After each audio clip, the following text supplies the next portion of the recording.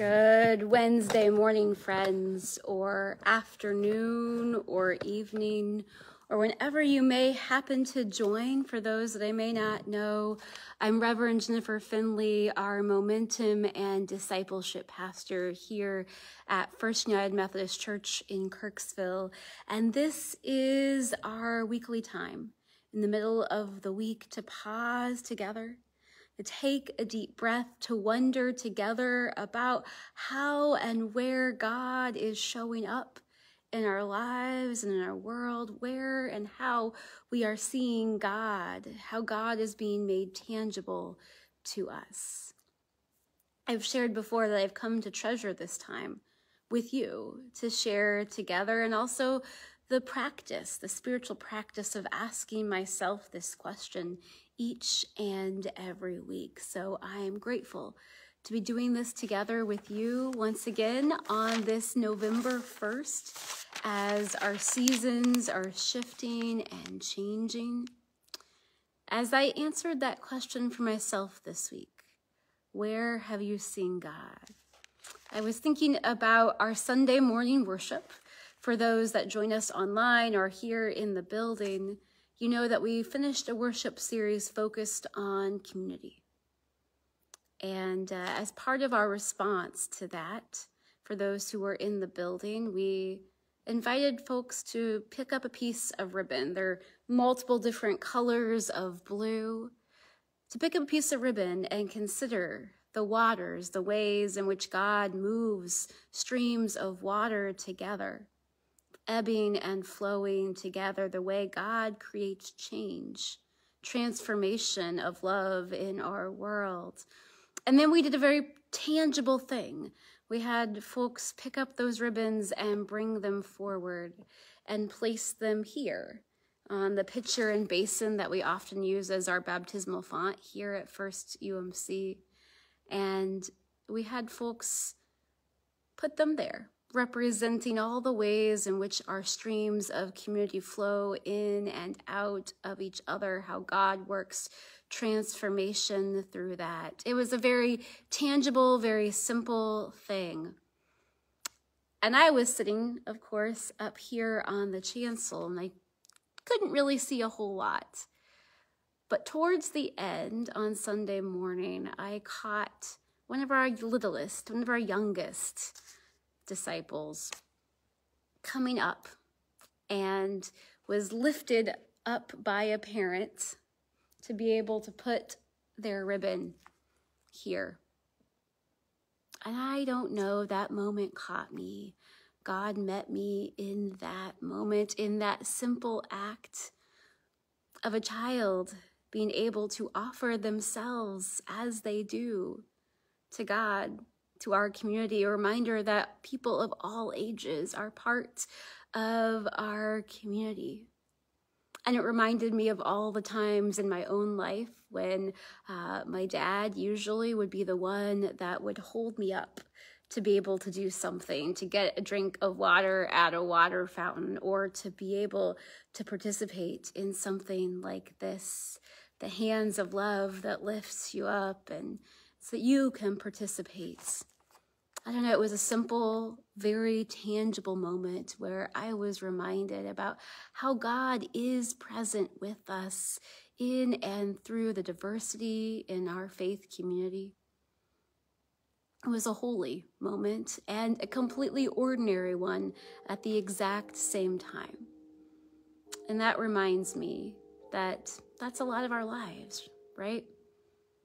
Completely ordinary moments that are also holy as well. Which leads me into where we find ourselves today on November 1st. A completely ordinary day as the calendars change, and yet also a holy day. We call it All Saints, and we'll be celebrating All Saints Sunday, this next Sunday. But today we recognize and remember those who have gone before us, those in our lives who have woven in and out, those whose love have been a part of God's transforming love in our lives. All Saints is this lovely thin space on the calendar a place where we acknowledge our grief, but also where we celebrate the ways in which the love of people have woven in and through and led us to each other and led us to God.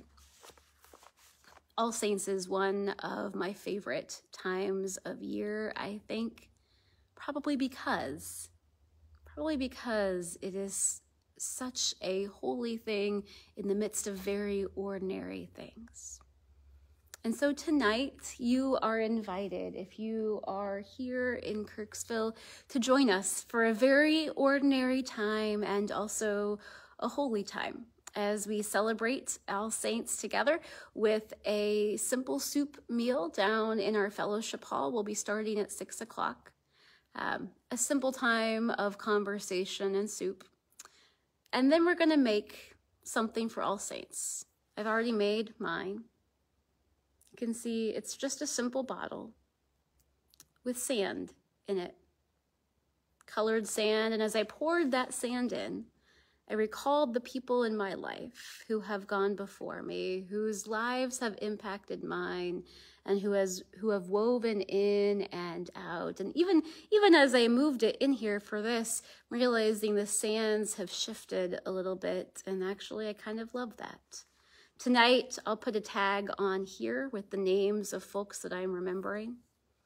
My tag will probably say Doris and Irene and others.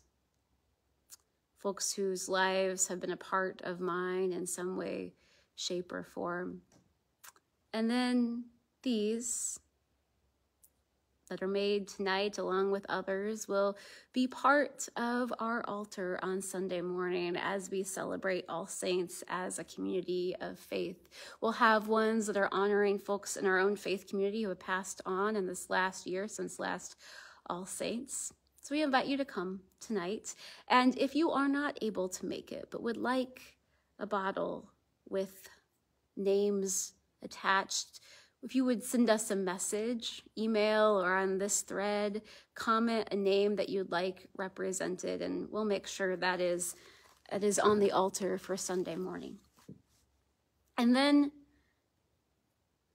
these beautiful ribbons of community, the river of life, will be woven in and through and in and out throughout those bottles. Friends, we are God's beloved community, and God has met me in these very tangible, very ordinary ways of recognizing that this week. And on this holy, ordinary All Saints Day, thought I'd offer two poems, two sonnets that came to mind.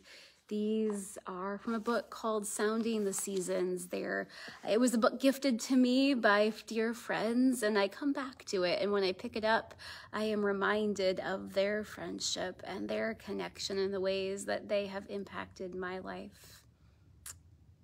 The gathered glories. Though Satan breaks our dark glass into shards, each shard still shines with Christ's reflected light. It glances from the eyes, kindles the words of all his unknown saints. The dark is bright with quiet lives and steady lights undimmed, the witness of the ones we shunned and shamed. Plain in our sight and far beyond our seeing, he weaves their thread into the web of being. They stand beside us even as we grieve, the lone and left behind whom no one claimed. Unnumbered multitudes he lifts above the shadow of the gibbet and the grave, the triumph where all saints are known and named, the gathered glories of his wounded love. The phrase that caught me and has stayed with me, with quiet lives and steady lights undimmed, the witness the ones we shunned and shamed. There's acknowledgement there. But I love this. Plain in our sight and far beyond our seeing, God weaves their threads into the web of being. God weaves our threads into the web of being, friends. And then this. Now, you need to know the author of this poem is British, so some of the turns of phrase are a little bit different than ours. A last beatitude. And blessed are the ones we overlook, the faithful servers of the coffee rota, the ones who hold no candle, bell, or book, but keep the books and tally up the quota, the gentle souls who come to do the flowers, the quiet ones who organize the fete, church sitters who give up their weekday hours, doorkeepers who may open heaven's gate. God knows the depths that often go unspoken amongst the shy, the quiet, and the kind, or the slow healing of a heart long broken, placing each flower so for a year's mind. Invisible on earth without a voice, in heaven their angels glory and rejoice. Friends, I know many of you are the ones who quietly serve in all kinds of ways, inside and outside our faith community, inside and outside the church. And I give you thanks. I give thanks for that. I give you thanks their lives weave in and out of each other. I am reminded of the ways in which God weaves us together. I hope you can join us tonight in person, and if not, I hope you can join us online or in person for All Saints worship on Sunday morning. Go in peace.